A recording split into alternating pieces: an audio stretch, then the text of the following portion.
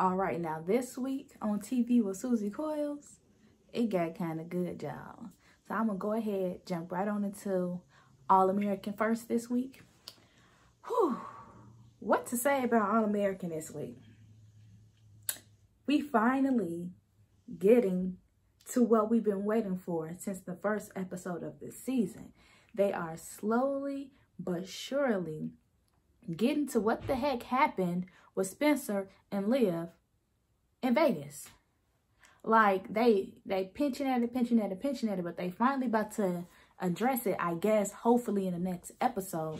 But pretty much this episode was called Teenage Love, and it really ran through pretty much each relationship. It started off with Spencer going to his dad's cabin. This is his first time going to his dad's cabin since his dad passed away. So he went there alone, and Olivia suggested that they go down there to support him because it's his first time being there without his dad being alive. So, one thing, Olivia suggested everybody go down there to support him. So they bring the whole crew. JJ, the girl from the vacation, Asher, Liv, Jordan, Simone, and Layla. And not Coop. And what got me with that was y'all all going down there to cheer up Spencer, but y'all not gonna go stop and get Coop and Patience.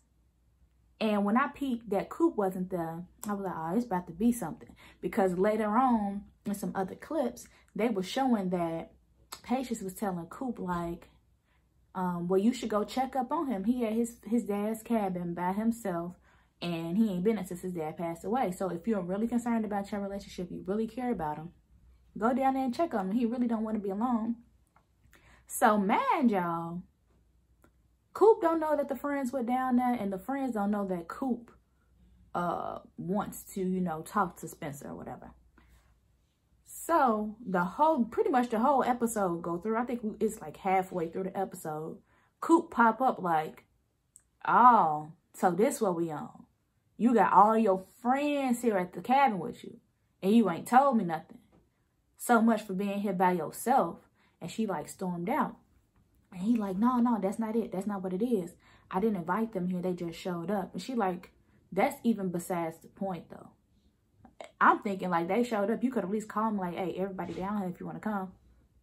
Mad or not, we still homies. But Coop showing up at this cabin did them some good because Coop let him have it. And I didn't realize her point of view until she said it. Because I was all like, yeah, she is the reason he got shot, la-di-da-di-da. Whole time, he is his own reason why he got shot. Yes, he was trying to protect her, but she also told him to stop trying to protect her. Leave her alone. Let her do what she gonna do. But he wants to be Captain Saber all the time and got himself shot. She told him, let him have it. And then they ended on a note as if they're not going to be friends. And I'm just like, no. That's not what I wanted for Coop and Spencer. I wanted them to face what they had going on head up. And then, you know, be good friends again. But it's looking like that's not going to happen. But besides the Coop and Spencer drama, it's drama with Layla and Spencer, Asher and Olivia, and ooh, Chad, that's from Mexico. She just throwing up the pot.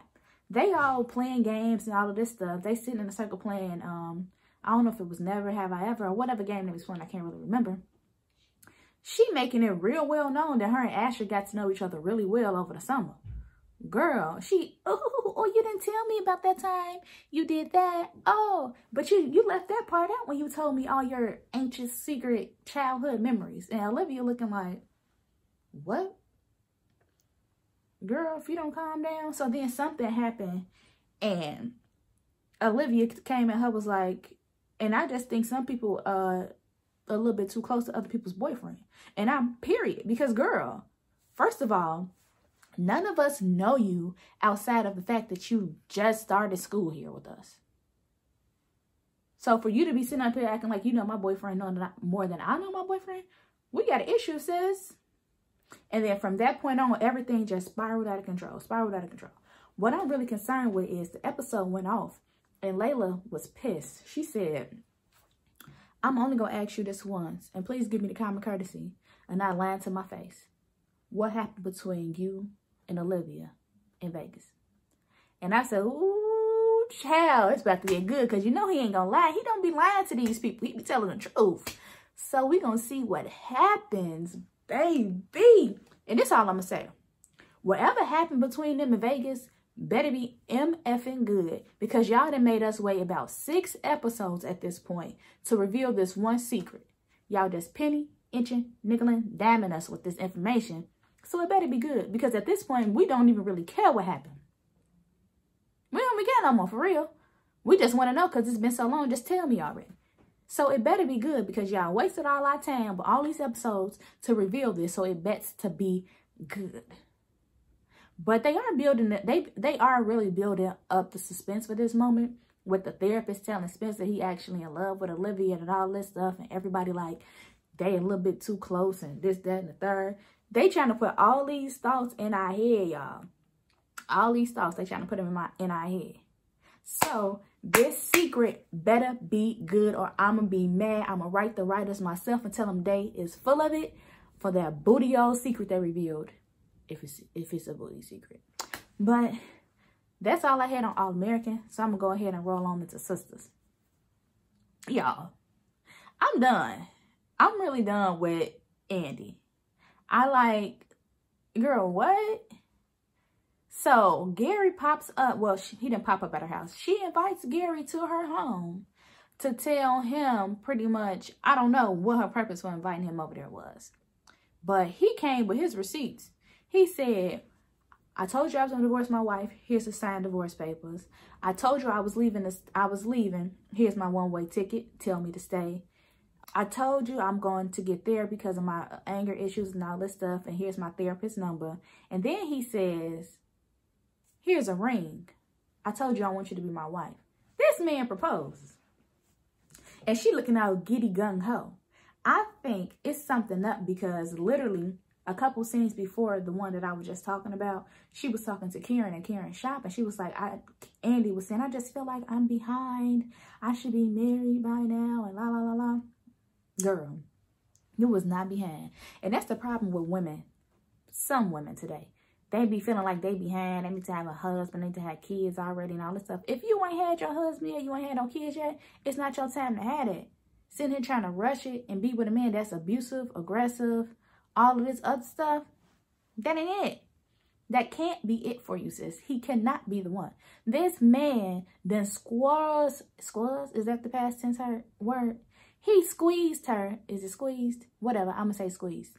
He squeezed her nearly to death. And she's sitting up here talking about some, we can work it out. We can be together.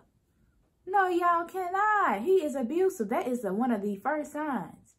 And that wasn't even the first sign. He overly aggressive, overly jealous, always doing all this angry stuff at you. Not at the people around you, but at you. He's directing that anger at you, sis. No. And I don't know if she accepted his proposal, but it looked like she is. Because she's sitting up here telling some, girl, go to HE double hockey sticks with it. Go with it. So what I loved about the episode was Karen popped right up on them as Gary was leaving out the door. She said, oh, hey, what y'all got going on? Because Andy, why do you got this man up in your house? You was so adamant about me not coming over here with you because you want to be by yourself, and whole time you want to bring this man over here for a wed. When we already discussed that she was done with him. Didn't we? Oh. So that I'm just fed up with that whole Andy and Gary situation. They need to get that together, or they need to write them off the show, because I'm really sick of seeing it. Like, is it going, I don't care if it grows positively, because I don't like the man. If it grows negatively, I don't want to see that. Like, I don't want to see a good sis go through abuse that could have been avoided. I really rather not see that. And as far as the other characters, Danny had some issues with Preston's sister. She don't trust her. I wouldn't trust her either after the whole debacle with his brothers. And now she at her crib. And it's like, Preston, come on now. You say she the good one, but she could very much so be lying to you just so that she can tell them where I live so they can come do something to me in this apartment. Or you, because they looking for you too. That's not smart. And Sabrina, I don't like that. Okay, I don't want to say I don't like the bank dude, but slowly but surely I'm starting not to like him. At first I did like him, but he just too adamant about getting to Sabrina's apartment. Like, he was too adamant about her going out with him to get some coffee and some drinks and stuff. And he, like, it showed us for the next episode, like, he asking her to go to her apartment. Boy, first of all, we work together. Second of all, no, you cannot come to my apartment. What is wrong with you? You think I'm cute? Cool. Can you come to my house? No. Get out of my face. Like, you're doing the most. You ain't even trying to make it seem like you want to be with somebody. You just want the draws. At this point, that's what it's looking like. Or you up to something else. Because it's been, they keep bringing up Alonzo as if he has some type of connection with Alonzo. Alonzo is the dude who beat up Maurice. And then Maurice turned around and beat him back up. Okay. But I'm just trying to figure out what is his purpose. And Sabrina's just so slow, man. I just can't. And I'm not even going to address Karen. It is what it is. They still ain't revealed who swiped her credit cards. So I'm like, okay, whatever. She still ain't been to the bank for Sabrina to, you know, clear up who actually used her card. So all this stuff going on. You got time to pop up at Andy's house. You got time to go to work, but you ain't got time. And you got time to go to the police station, but you ain't got time to go to the bank to get the proof of who actually swiped your cards. I don't like that. At all. I can't get jiggy with it. But poor Zach. Zach is still in jail. That old police lady, she actually did help him out this episode. But baby, I hope Fatima can come through for him because he need help. Because he getting set up in so many different directions and he don't even know what's going on. And Fatima about to give it to Hayden because Hayden, boy, I don't want you. Why are you doing all this? You gonna set up another black man to go to jail because you want me and I don't want you? You're sick. You are sick. And I cannot wait for her to tear into him like a piece of steak. Because he need to be red for filth. And she need a restraining order or something. Because at this point, he's becoming too much for me. Block him out your life, sis. Block him. Block him out your life. Just let him go. And that's all I got for Sisters. Grownish, this episode of Grownish, I see where they're going. I think the actual love story of the show is not Zoe and Aaron. It is indeed Jazz and Doug. And I'm here for it, honey, because I love me some Diggy Simmons and I love me some Chloe Bailey, honey. Love it, love it, love it. I love to see their characters on the show. I love to see their storyline. They be going off. All of the scenes that were revolved around them were hella intriguing, cute, entertaining. I just love the way they're building their chemistry. It just seems so real. And I love that they got Chloe, Jazz, tapping into these other emotions as an actor. Like they trying to test like where she can go. Crying on the spot and all of this. And you know, come on with the acting, y'all. I love it. But this week they talked about the double standards for like if you can be the gay or bisexual and testing the waters and misogyny within the spectrum of sexuality, pretty much. Because it opens up with Vivek having a threesome with his girl and another guy because they was off some type of drug. I think maybe like Molly or something. And he was like, she wanted to do it, so I went along with it. And he was like, yeah, I kissed the man. And Doug and Aaron like, what? When he told them he had a threesome, they thought it was all cool because they thought he had a threesome with 2 women.